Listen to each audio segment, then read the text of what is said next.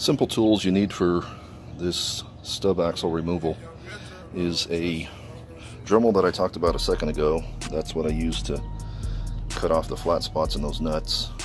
I have a 27mm socket with a breaker bar, got my portable impact gun, slide hammer, and a few safety items.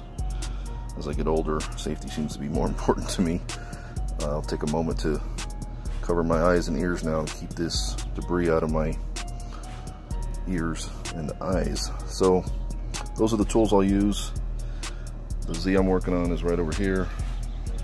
It's a 280 that has drum brakes. I'm converting it to disc, but in order to do that, I've got to get those axles off. So here we go. Okay, so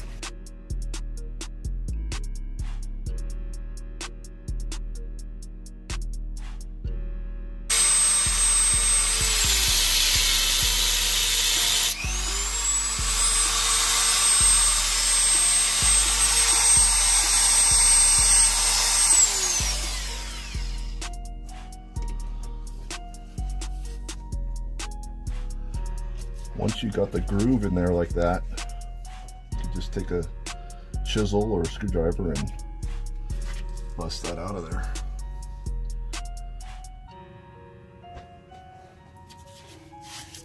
Pretty simple.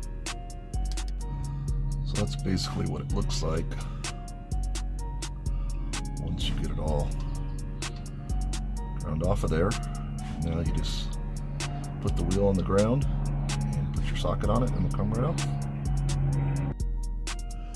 Alright, so I've got a little penetrating oil on that that's been soaking for a few minutes. I'm going to get my breaker bar, my 27mm. Get that on there. I've got the car on the ground. It's going to require a little bit of force, and this is my left hand that I'm not real strong with, so hopefully it doesn't. Oh, yeah, it is. It's trying to roll the car. Alright, we don't want that. Let's try this again. Alright, so now that I've got that nut end cut off, and it's been soaking for, I don't know, 5-10 minutes with that penetrating oil, I'm going to try to hit it with my portable impact here and see if the damn thing will come off.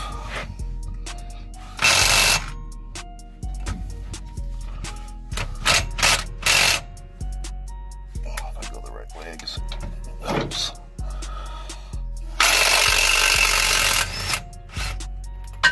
There it is.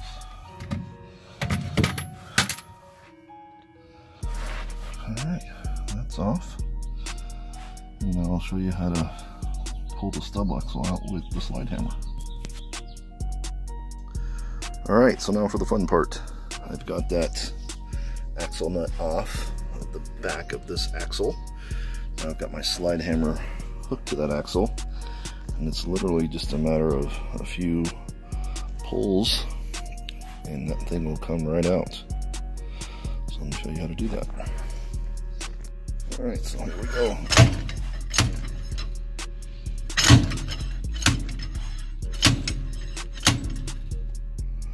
A few more of those and that'll come right out.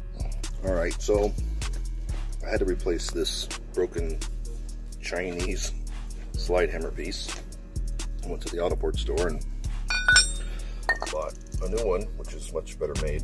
$20, but it took me an hour of time to go get it.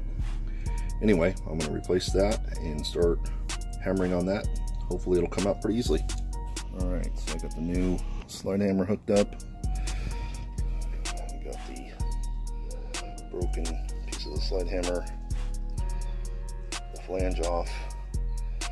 Now I'm just going to give it a few more whacks. Well, and there you have it. It did take quite a few more whacks on that slide hammer than I anticipated, but I finally got it out. The key is to make sure that slide hammer is securely tightened to that axle. Any wobbling will take away about 50% of your pounding as you're pulling it off, which after about 20 whacks I realized it was just a little loose. and I tightened that back up, and about 2 more pulls on it, it came right out.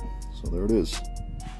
Now I'll take off those 4 bolts for that backing plate, and then bolt on the rear disc brake conversion.